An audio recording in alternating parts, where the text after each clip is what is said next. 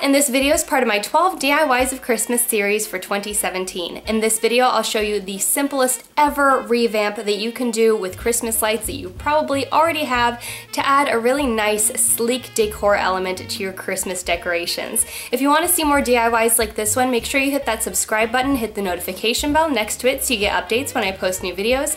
Follow me on social media at Katrinaosity, check out my podcast at MDXpods.com, and if you enjoy this video, please click the like button. It really helps my videos get seen. All you need for this is a drop cloth or paper bags, some Christmas lights or garden lights like the ones that I'm using, and some metallic spray paint. I'm using gold for this. Begin by unscrewing all of the light bulbs and set them aside in a safe place. I chose to use these garden lights because I've had them for 7 years and they're still going strong, and I'm really impressed with their performance. They're just much more durable than Christmas lights, and you know they're going to keep working year after year.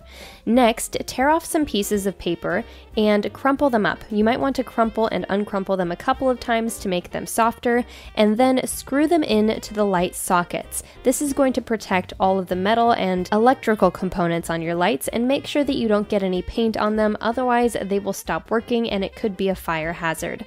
Make sure you stuff those in there tightly and then lay them out on your paper bags or drop cloth and begin spray painting them. You'll want to get them from every single angle and then leave them for about 2 hours to completely dry. Then flip them over and try and get all of the rest of the areas that you might have missed. Let them dry for another couple of hours and then you're ready to take out those pieces of paper. If they're completely dry, you're ready to screw in the light bulbs and then hang them up. I hung mine on 3 hooks in my window and I doubled them up so that the bottom section is hanging lower than the top, and they are just the simplest, chicest Christmas decoration and super easy to pull off. And you probably already have both of the items that you need to do this revamp. Thanks for watching. If you want to see more DIYs like this one, make sure you hit that subscribe button, and if you enjoyed this video, please click the like button. It really helps my videos get seen.